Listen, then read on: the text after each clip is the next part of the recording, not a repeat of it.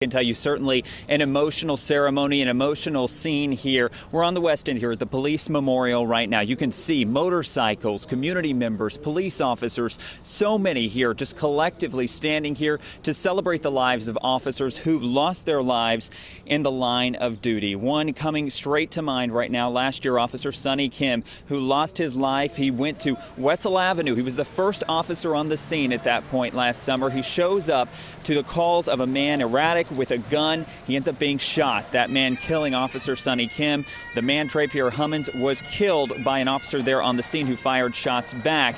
Now, today, the police memorial here, collectively, the group coming here to celebrate his life, to celebrate the lives of others. Today, they are going to be presenting flowers. The bugler will be sounding taps. There will be a flyover in the missing man formation and a 21-gun salute. This today is not just about emotion, but also learning from the past and coming together to celebrate the future.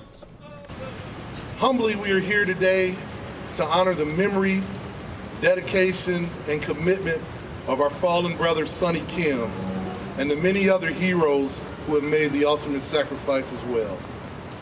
I'd like to recognize Ms. Jessica Kim and the Kim family for being here today, and we pay homage to a true American hero, a father, a husband, a brother, a son, and a brother of ours for his extraordinary act of bravery.